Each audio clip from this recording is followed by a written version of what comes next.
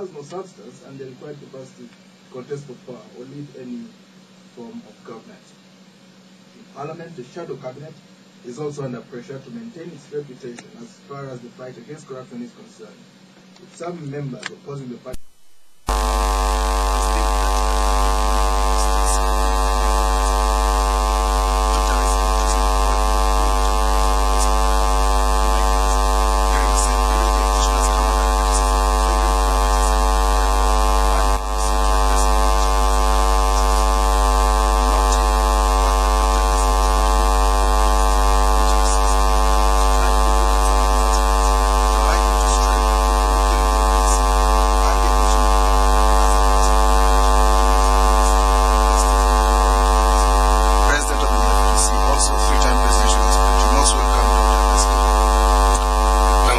And good evening all the Radio 1 listeners out there. Dr. Besigye, you have repeatedly been quoted in the media as indicating that your time to contest for leadership in this country is up, and that you're a man of your word and you will go. Why are you trying to do what many African leaders don't like to do? And you're not even in government yet. Some people would suggest that maybe you just insist that it's there, but you change your mind at some stage.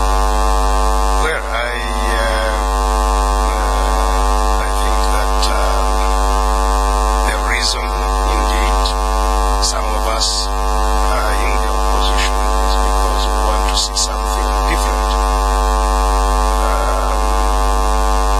The reason we oppose the NI, the reason we oppose President Museveni is because we think what they are doing is wrong and detrimental to the progress of the country. And one of those things is precisely the whole question of democratic governance and respect for the rule of law, constitutionalism. These are the foundation of stable nations. And so, on these questions, we have absolute, certainly speaking for myself, I have absolute ideological commitment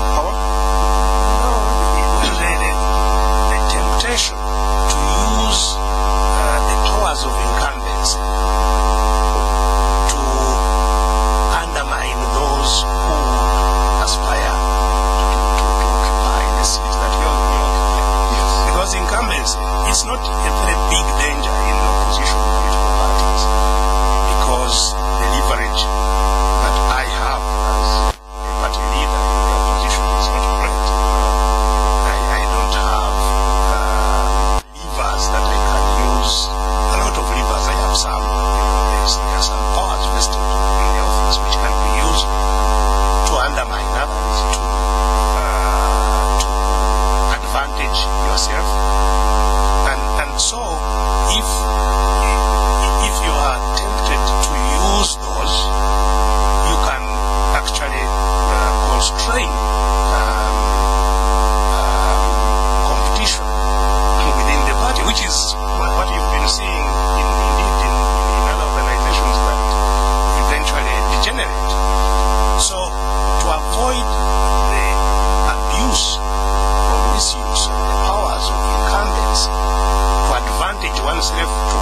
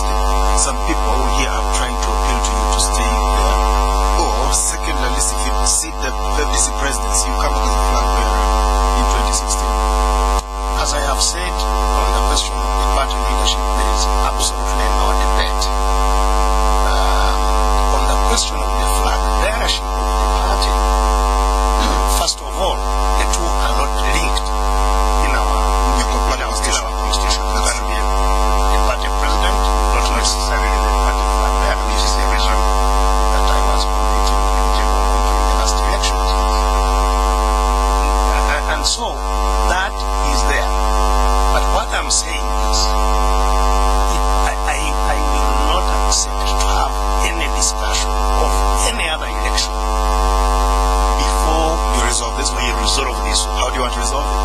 You didn't go to court. Well, we are very active in court. We are not in the Odoki courts, which fail, because those completely fail. We are in the people's courts. And the people must resolve this. This is a matter which the people of Uganda should resolve. The institutions they gave power to resolve such matters fail to do so. In fact, we have a crisis. We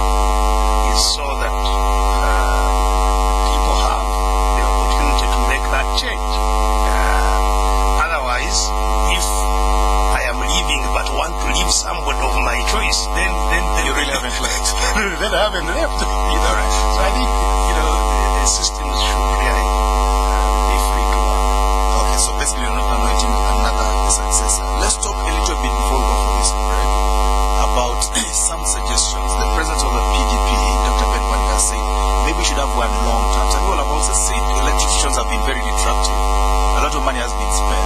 Some people think they've detracted the economy. It's a debate in Nigeria as well that they should have one long term. Is that something that you think would work in our context? I think that debate can go on, but the more fundamental question is the processes of changing the leadership. Whether it's one long term, whether it's two short terms, whether it's three, whatever it is, as long as you don't have good processes of having smooth transitions from one leadership to another, you'll have chaos. Even if the chaos comes after 7 years, or comes after 5 years, or comes, it's still the same trouble. So I think we need to focus on developing institutions, mechanisms, systems of government that can ensure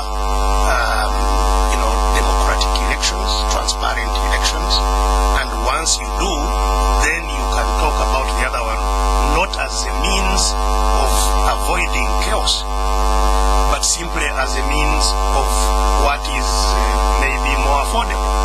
If you are only talking about reducing the cost of elections and say instead of having them every 4 or 5 years, let's have them every 7 years or whatever. If you want to have a development cycle, if the argument is for that sake, I have no problem with it. But if the argument is because we have failed to hold reasonable elections, and you say, let's postpone the problem, it doesn't really help. All right. But I think the question of whether you have one term or two terms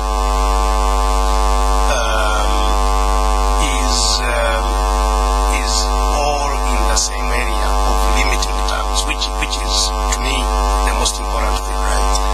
In fact, when somebody is aspiring to the next term, he may have motivation to work well and be re-elected than when he has one term. He has no motivation at all. Right. So it's a very different. This is Spectrum listeners on Radio 1 tonight. Can the FDC party remain relevant and cohesive without its founding president, Dr Kiiza Besigye and the Helm? We're going for a break. Is our guest tonight.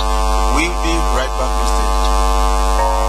Let's show you how to multiply your savings, starting with the cash beneath the mattress to the savings in the bank that aren't making money. Let's turn your savings into some things with Super Save Reloaded. Super Save Reloaded brings you savings and investment accounts which offer you a sure and predictable way to multiply your savings. For more information about Super Save Reloaded, ask at your nearest Stanbic Bank branch. Stanbic Bank, moving forward. 3 times a year, every year for the past 6 years, I have been stressed going to pay school fees. I've woken up at the crack of dawn, taken 2 taxis, and a boat. Finally arrived, filled up the forms. I have lined up between a guy with kavubuka and a guy with a nasty cough. And I've waited and waited, but no more now. I have moved on with MTN mobile money. So now I pay school fees directly from my mobile while I spend time with my children. When you move on with MTN mobile money, your children can move on to greater things. And now everyone can pay school fees with MTN mobile money. So be one of the 100 people to win 100,000 shillings towards your next school shopping when you pay school fees with MTN mobile money. MTN, everywhere you go.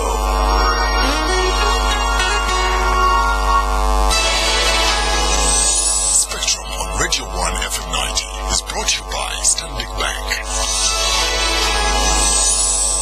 Welcome back on Spectrum tonight. Can the FDC party remain relevant and cohesive without its founding president, Dr Kiiza Besigye? He's our guest tonight, Dr Kiiza Besigye, president of the FDC party, also 3-time presidential aspirant. You'll be able to call in and ask him questions. I read out the number when that time comes. Dr Besigye, very briefly, let's talk about the battle to tackle corruption. The 20 million shillings that was given to your MPs, among others. Some people have said it should be returned. Some MPs say it should not be returned. Does this worry you, or does it concern you that it's failing to be resolved very quickly inside of your position? No, really, it doesn't really worry me.